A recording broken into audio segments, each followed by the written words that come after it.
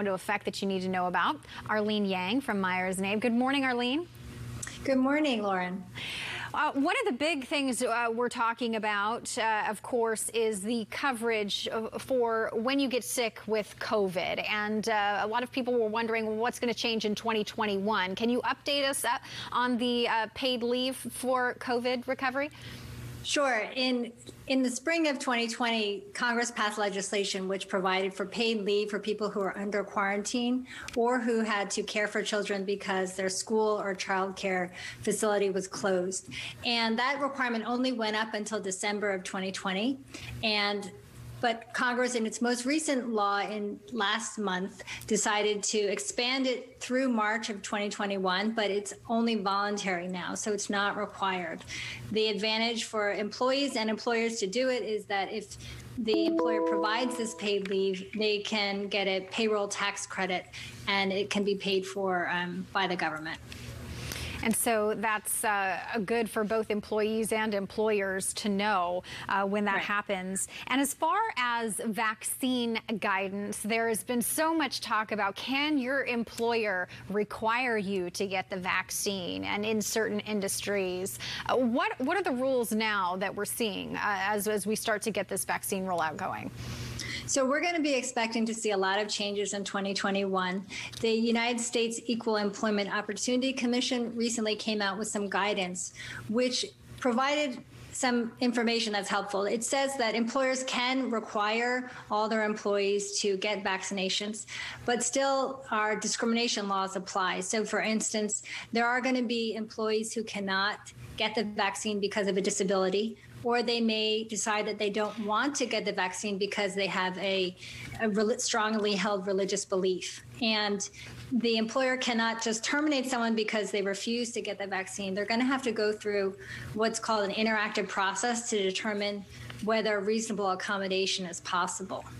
And so then, just in terms of health and safety, even when people start to get vaccines, there's going to be a long period where all of our rules about mask wearing and social distance, it's still going to apply for some time. So employers need to be planning ahead for the future and keeping those rules in mind.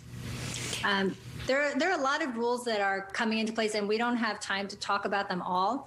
But my law firm, Meyers, Nave, we're presenting a webinar next Tuesday and Thursday that has information on all of the many, many more of the rules that are applicable to employers. And information is on our website. Okay. Can you say the website for us real quickly? Sure. It's myersnave.com/webinars. And that's taking place next Tuesday? Tuesday and Thursday. Perfect. I mean, that's a great resource for people. We're also talking about an expansion of the California Family Rights Act. Right. This is probably going to be the most dramatic change for employers in 2021. Most people have heard of the Family and Medical Leave Act, also called FEMLA, which provides up to 12 weeks of unpaid protected leave for employees with a serious medical condition or who are caring for a family member with a serious medical condition. And that law only applied to employers who had 50 or more employees within a 75-mile radius of the worksite. And here in San Diego, I think only about 5% of employers had 50 or more employees. So very few employers were affected by that law. But with the expansion of the California Family Rights Act, now this unpaid leave is available to employees who have employers of 5 or more employees. So that's a dramatic expansion of the number of employees who have access to this unpaid leave. And especially now with so many people getting sick from COVID, this is going to be something that employers need to keep in mind to make sure that they understand the rule. They need to update their handbook and policies to comply with the law. This law is already in effect today. Yeah. And a lot of people, even after the election with Prop 22, had questions about AB 5, Prop 22, independent contractors, who exactly that affected and moving into 2021. Can you clarify the independent contractors for us, what that means with the passing of Prop 22?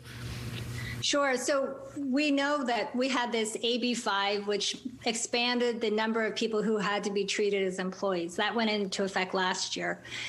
At the end of the year, the legislature expanded the number of people who could possibly have some exemptions to that law. And it's kind of a complicated multi-step analysis. So employers need to take a look to see if there are any changes that that apply to them.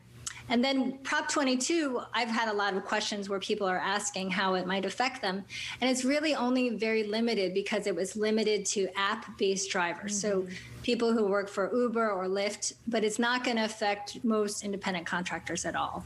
But still, even before these laws, many, many employers were misclassifying their employees and treating them as independent contractors when they should be treated as employees. And this can be very expensive for employers to have to deal with in the back end once someone has said that they're misclassified. So we advise employers to try to make sure that they're classifying their employees and treating them correctly from the get-go. Right.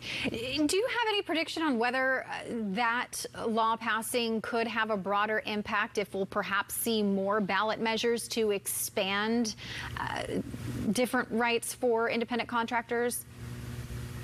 I think that it's really, Uber and Lyft are very deep-pocketed employers who are able to afford to get the ballot measure and then advertise for it. So it shows you that there can be changes that may be coming in the future, but it's going to have to be a very determined industry that's going to do that. Yeah. Arlene, thank you so much for this information, really helpful to a lot of people. And of course, MeyersNave.com, a great resource for that webinar that you mentioned to dive a little deeper into some of these topics. But thank you for the time this morning. Appreciate it. And we didn't even get interrupted by the president. So great. Thank you very much. Have a great day. Well.